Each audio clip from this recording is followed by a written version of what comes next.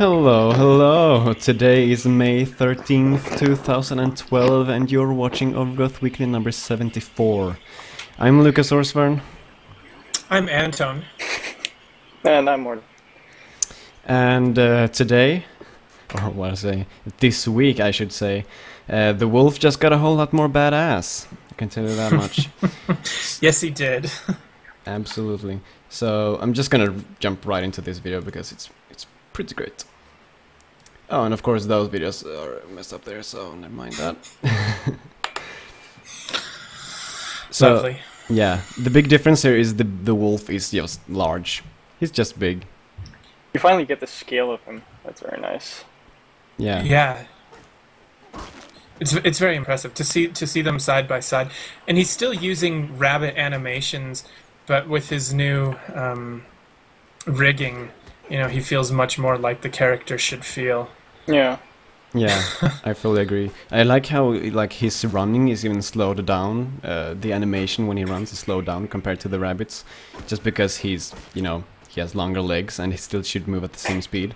So it's just, yeah, it looks really great. He improved the retargeting of the animations, which means that he'll kind of adapt the animations in a better way to the character model.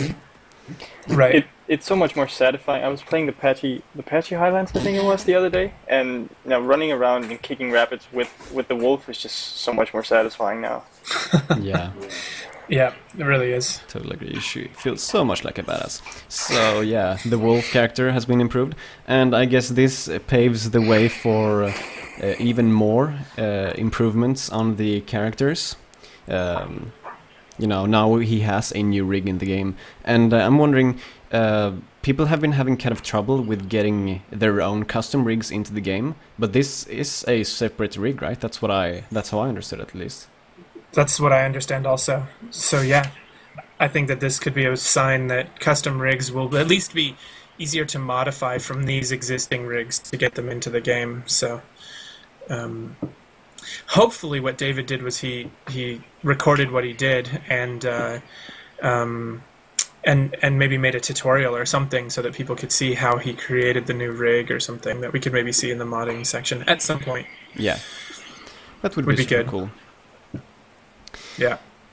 So yeah, that's this week's alpha. Of course, lots of other stuff was added as well, but that was the coolest and biggest feature this week. And we'll keep on moving with the show. So next up, we have the community segment, in which we take a look at what the community has been up to as of late. And the first one here is the fan art watch, just as usual, where we take a look at what people have been drawing in the Wolfray community. So let me bring the image up right there. So we have not a whole lot of fan art this week. We do have, though, Morten, your image at least, and 3 images from Play Retarder. Yeah. So since it's your image, is there? I guess you can just talk about it, Morten. Okay. It started out very, very differently. The Photoshop file is still named after the old image, which was like a barbarian bunny, like it was inspired from Conan the Barbarian, and the old sketches are still underneath. But then I don't know. I decided it wasn't really interesting enough, so I wanted to do something different. So I wanted to do differently from what I did before, which was just a character. So I thought I'd put him in an environment, and yeah, just sort of evolved from there. And this last week I've been really busy with school and stuff, so I really wanted to finish this yesterday for today. So some stuff may be a bit rushed and stuff, but I just wanted to get it over with. But yeah. Yeah. A dog being killed by, I don't know, a rabbit or something. It's a really, really cool image. It's, yeah, very, very well done. And of course, we shouldn't forget Play Retarder, who made these 3 characters there, of course, on the right side. Just like a king, a guard rabbit character, and some assassin-like character, like a raider, I think it was. I know there was a lot of talk on like the fan art forum about the last guy looking like a rabbit version of Jon Snow or something. Yeah, I can see that. So yeah, that's the fan art watch for this week. You guys, we're getting low on fan art, so you should probably start making some more. Just a little hint right there. Just do it, man. I think we're missing some from Shiny Gem again. He was very active at one point. Yeah. We need Shiny Gem back. Well, for a while he dominated the fan art thread, so yeah. He owned it. It was pretty much his thread. Oh man, those were the days. Yes, something like that. Yeah. So next up we have a thing from the forums. We have Overgrowth Digest by Law. So this guy in the forums called Law is starting to kind of write up a kind of newspaper style news outlet, I guess. Mm-hmm. I think it's a very cool media for for people who are just like, oh, let's just check what's happening right now, and if he can keep it up, I think it's going to be very, very, very good. Yeah. Right. The format that he's using is interesting because it is sort of a news thing, but he also kind of writes with a little comedic twist. It's not super serious. It's a little bit fun, a little bit playful, and yet it has a lot of information. So I really see it being a pretty cool thing.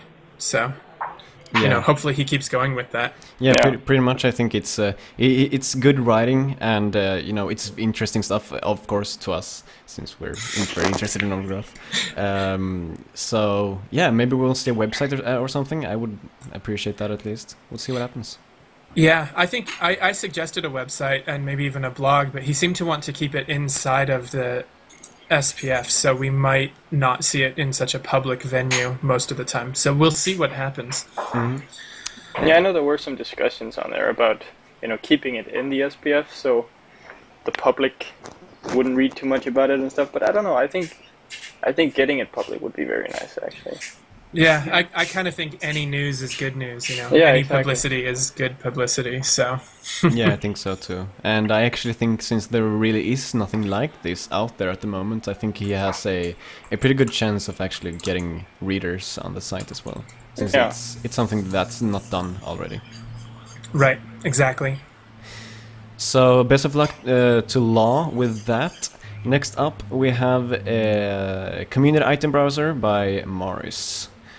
So Morris actually, or what should I say? Someone told him that he would like a community item browser, and that would be kind of like a community tab in the item browser, where like all items from different community members would be available for you to use in the game. Mm-hmm. And so he put up kind of a poll, and people could tell him if they wanted a community browser. I don't know why you would not want a community item browser. That seems like a pretty awesome thing to me. Yeah. Yep. And of course there are everyone says, yeah, I want a community item browser, except for one dude who's like, nah, I'm sticking to vanilla Overgrowth. Well, that's you're always probably gonna have okay. people like that, so it's So community item browser, you kind of talked to this guy, didn't you, Anton? Do you have anything planned with this? Oh yes. Actually, it's already ready to go. But in case you guys couldn't tell, I'm not at home at the moment. I'm at my parents' house, and as soon as I get home from here, I will merge it actually with the menu mod for and so it'll actually be part of some launcher, and it will automatically download. So we're going to add all of the custom items to the menu mod as well as a new menu. So we're just going to make everything bigger. We're going to force you to have all the community content until we get a little more control over how people download community content. So it's going to be awesome. Weren't you? Yeah. But didn't you mention that you were also working on something similar? Well, some OG utilities, which is sort of the continuation project of the menu mod, is going to be an in-game browser and item loader and mod loader as well as map loader. And actually Morris is helping out on that team, as well as Aaron and Johannes. And we're building something that will eventually be much more direct. If you want to download something, you click on it and it downloads to your computer from in-game. Whereas what we're doing now, you sort of are forced to load everything all at once. You don't get to pick and choose. But since it's kind of similar, it's in the same vein. We're sort of moving forward with the idea, and they will be integrated at some point together. So it's coming. It's coming. Our lead developer on some OG utilities has a week of finals left. So once that is over, we will start to see a lot more development on that front. So cool. It will be good soon. So yeah, absolutely. I'm really looking forward to this project kind of moving forward and getting finished, because this is such a great project. Well, unfortunately we started it and we had a really good strong start over the sort of winter holidays, and we were going strong for the first couple of months, and then everyone became really busy with school, since most of my team is still in school, and so that's when we sort of slowed down. But certain aspects of it we've been able to keep updated, and it'll be good soon again. Cool. Yeah. So yeah, community item browser, we can see it in your main menu mod soon then, I guess. Yeah, probably Tuesday. Tuesday US time would be my guess. So that'll be Wednesday for some of you guys. Cool. Yeah. So next up we have a level called The Murder of Apaul, and it's created by Character Matter. So let's see if we can bring that up there. Did you guys play this level? Yeah, I played it just a couple hours ago before coming on here, and this was very nice. A very simple level, but just the fact that you can explore different areas of the game. You get rewarded for exploring, and there are different approaches. You can do like the stealth one, or you can kill everyone, and it was very well balanced actually. I liked it. Yeah, I pretty much have the same feeling. It's like a big open map, and all the structures are so big as well, and just give this very grand feeling to the entire level, which is yeah, it just makes it feel very huge, and yeah, it's very cool. Yeah, it looks amazing. I actually haven't had a chance to play it yet, but I'm very excited to play it and add it to the menu mod. It's not there yet. He uploaded it, I think, about 4 hours after I left my house for the weekend. Aww. So yeah, but it looks very cool. Yeah, it is very cool.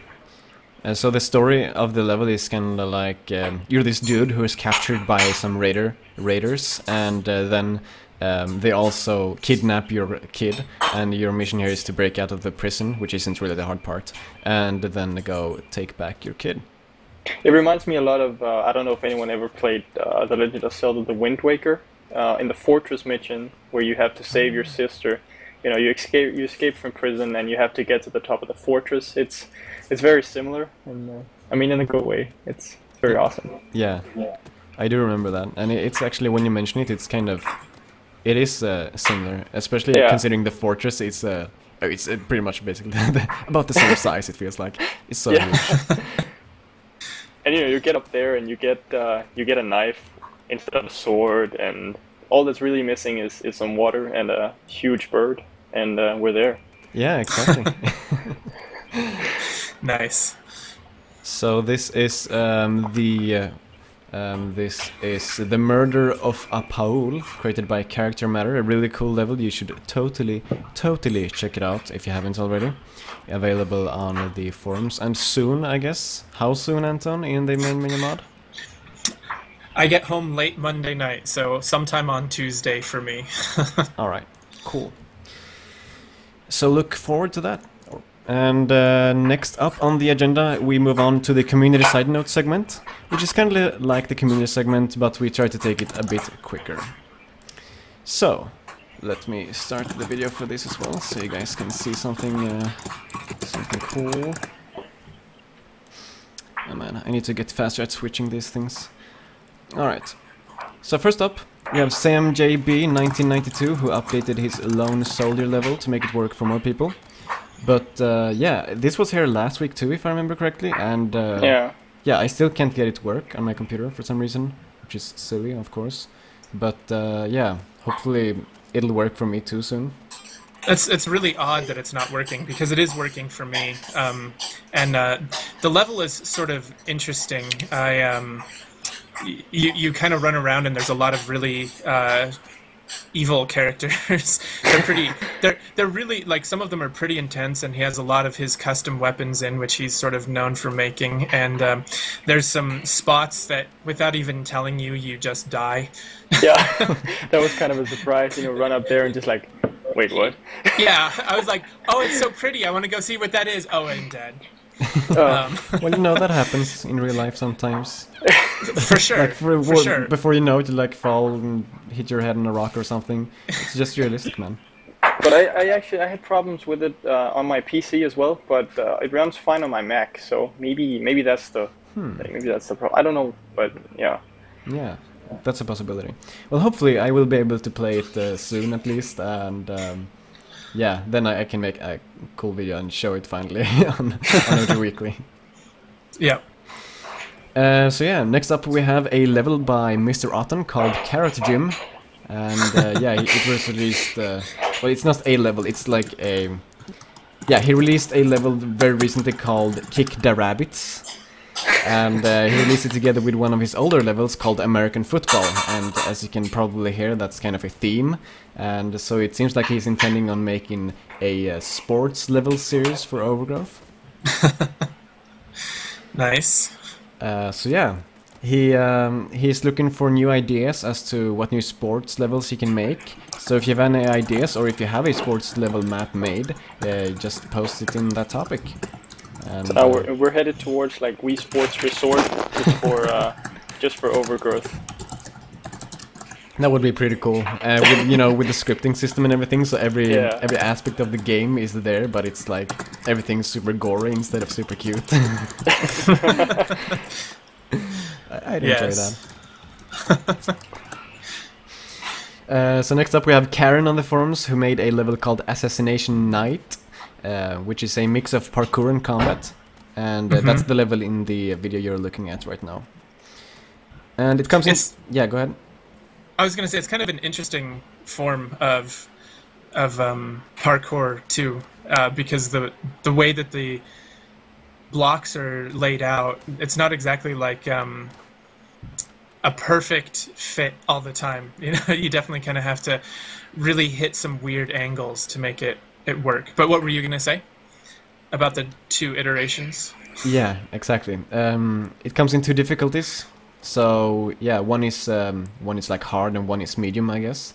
But both of them are quite hard. So if you're not good at the game, I don't think this is a good level to start out with. But cool levels nonetheless. Yeah, it's funny. I actually find the hard level to be easier than the normal one, which Karen and I were talking, and I think that he and I just have different ways of playing the game. And so what's easy for me is maybe not necessarily easy for someone else, and vice versa. So it's interesting that way. It also makes me wish that there were multiple pathways where you can sort of, if you watch people play and watch how they play, you can make things that are difficult for them or easy for them to do. So it's almost kind of good if you want to develop maps for Overgrowth. You should maybe watch videos of people playing and what they do and how they play, and force them to do something different, Yeah.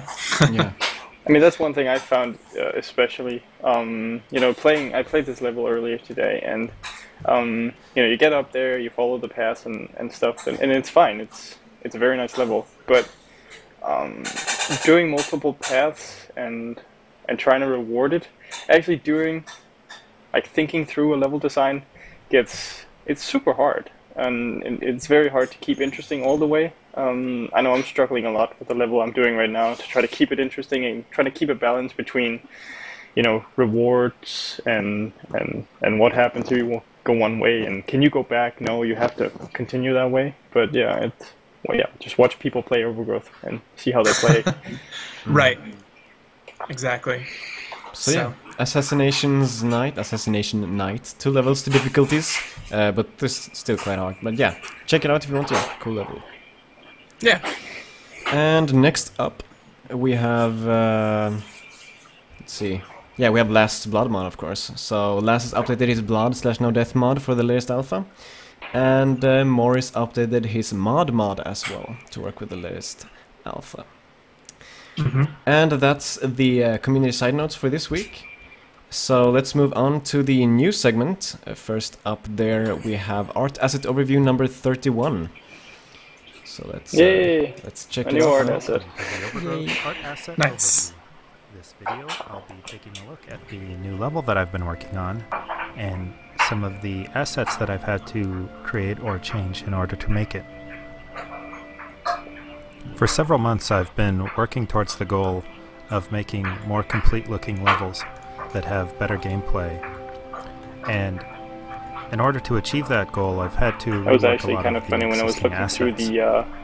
I've the also level had to create some new files, things here and and there Anton mentioned to it as better well, utilize that the systems that I we had in submitted my place, for level example, Forest the Hills, detail and objects on the terrain. practically at the same time Aubrey also submitted his, or whatever, which was Here's the also new tree that I Forest started _Hills. Yeah, And this is for an a period there existing was like, texture, but it has what- a new what's happening trunk with the names and now? It's- uses some of the current engine features a bit better. Yeah, that's pretty fun actually. For example, the original trunk on the left is tinted a dark color, but the new one is designed to be tinted in the editor, and so it's much lighter.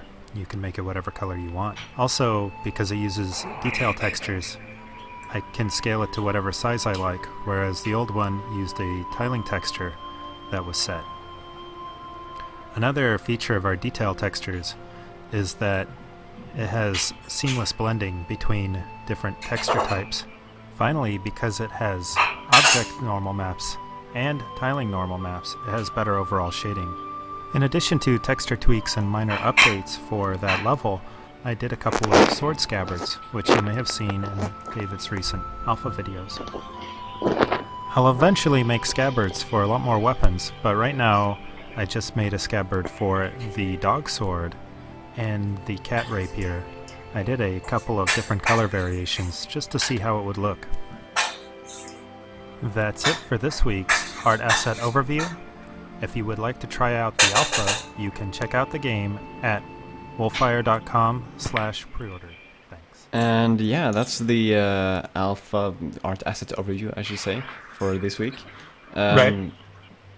He shows off the new level, which is, if you have the Overgrowth alpha, you know that a version of this level, I don't know if it's the latest one, but a version of this level has been available for play.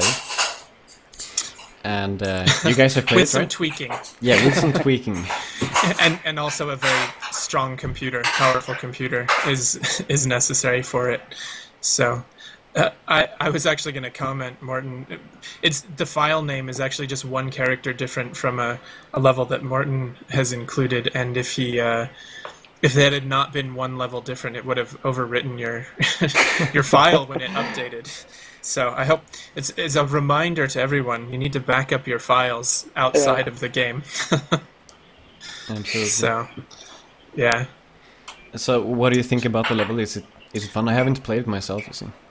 I have played through it. It's definitely very computer intensive. It has a lot of trees and a lot of rocks, but it does have also a lot of ground cover where it starts to really feel like, hey, I could see this being a real location in a real place, and this could become a final level as the game is sort of being developed. So, yeah. I mean, right now it's really just a small portion of the ground that's being utilized for, like, you have some platforms with rocks and stuff, but it has a very nice feel to it, and especially with the trees. The trees add so much. Yes. Also, the level takes a very long time to load, and I know that David was talking about the loading process. He's going to improve that and speed it up, and I think that it's probably because of this level that he decided to do that. Well, that makes sense. Now I finally got my answer as to why he did that at this very moment, like, in the development. Yeah, So I think that's it. I think that's it. You know, no one has confirmed that. That's just my own hunch. It would be very nice because I'm sitting with my level at the moment, and it's, you know, you go and you delete the cache, and you have to go and you load it back again. It converts from the TGA to the DDS format. It's like, oh, okay, I have to wait again, and blah blah blah. So hopefully, it'd be nice with just a tiny speed up. Yeah. Yeah. Absolutely. Well, it'll also be good for those levels that have continuation onto a second level. Yeah. So that you're not waiting so long, changing from level to level. Absolutely. Do you feel the performance decrease since you have a very good computer, right, Anton? Do I? Oh yeah. I mean, I get even as low as 2 and 3 frames per second on that level. Although in some spots I get 60s, so it's still a little hit or miss. There seems to still be something about certain areas of maps that cause lag, as well as multiple objects, and also, you know, level of detail stuff will help solve a lot of those kinds of issues when they get to the optimization stage. I've tested these past couple of days on different computers, and one thing that seems to be a problem right now is during ragdoll animation and when the blood, you know, your blood gushing down and stuff on you, that seems to decrease performance quite a bit on some computers. Yeah. But definitely not on all. So I think he's maybe doing some of that processing on the GPU. So you know, that's why right now having a good graphics card is essential for really running the game well. Yeah, I agree. It's like I was just thinking, since this level is so demanding, maybe we will see some performance optimization soon as well, if we're lucky. It'll be one of those boring alphas, but you know, boring alphas are often one of, you know, the most needed ones, I guess. Yeah. So yeah, hopefully I'm kind of hoping for that actually, but we'll see what happens. Anyways, right. Our test overview number 31 and new level in the alphas, if you didn't already know that, available in the main menu mod, right? It is correct. It is available there, as well as I had to do some stuff to fix it. There were some missing files. Yeah. So if you don't want to do that yourself, you should probably just get the main menu mod. It's furthest to the right among the official maps. Right? Yeah, I've kind of been maps that don't feel quite final from Aubrey. I'm keeping to the right hand side. I might do that more as well as we go along, but yes. You know, especially because it's such a performance hit on the computer. You know, I don't want most people to open the game and click on the first thing they see and then wait 15 minutes for a level to load that their computer can't run anyway. So not a good first impression. Exactly.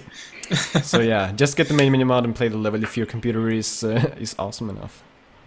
Exactly. Next up we have a tweet from David about custom bokeh shapes. So let's take a look at that, and I left clicked on it. Oh man, it's bad. Alright, so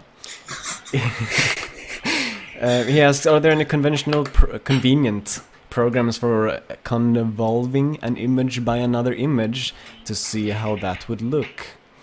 And yeah, he kind of hints at what he's going for there, and then he goes on to, no, wait a second, did I forget the rest of the tweets? Yeah, I forgot the rest of the tweets.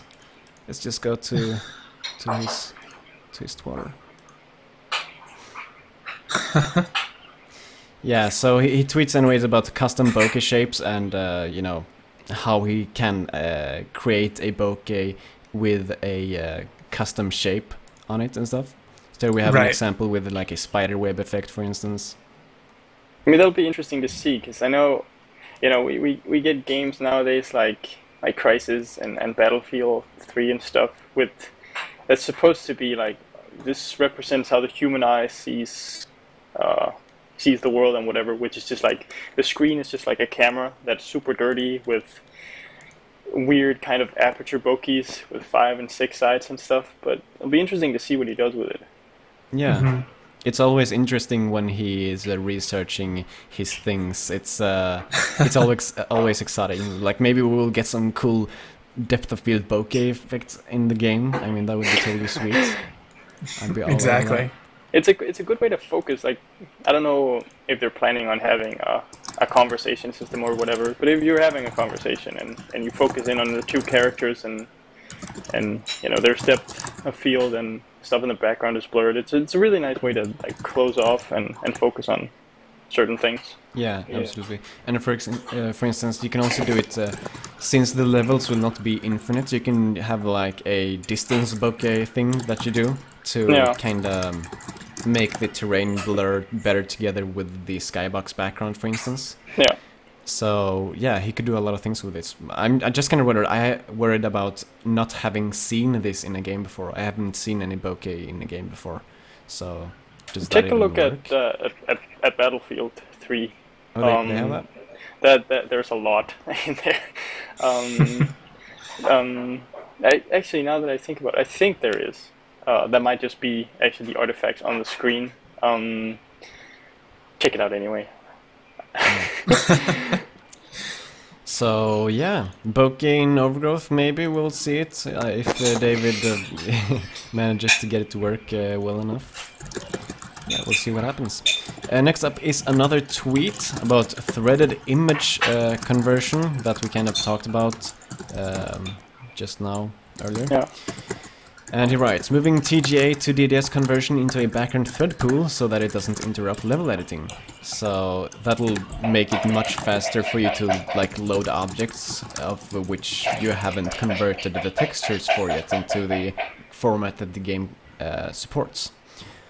Because normally you have your textures in a TGA format, that's like the normal format, or you can have them in PNG or whatever. And usually when you loaded an object, the game would freeze for the amount of time it took for it to convert it from the image format it was in to the image format that the game supports. But now he's moving that to a different thread, so the game thread can run like on its own while the texture is being converted at the same time. Is that like the thread of the CPUs? Yeah, not necessarily. It's like if you don't need to have hyperthreading on your CPU for it to work.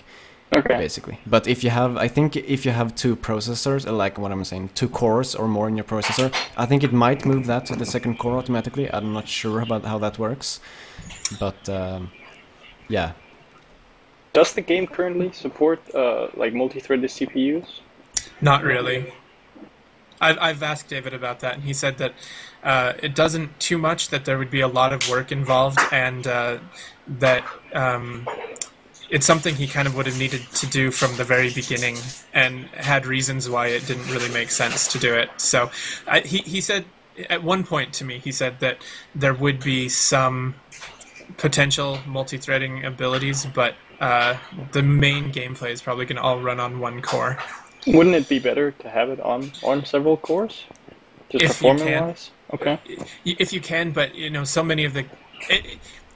there's actually a video that Unknown Worlds released recently that's worth checking out, where they talk about they were trying to keep their server side and local player side processes happening on different cores, but that because the threads had to go talk back and forth between each other, that it actually became slower to have it trying to multi-thread. So it's not an exact, easy, perfect science. You have to kind of work at it to make it work. So, but definitely, if it did work and it worked efficiently, then yes, in theory, it would be a better way to work.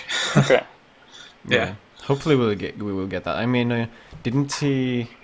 I'm not sure if I maybe forgot that, but didn't he ask someone about some multi-threading things recently on Twitter?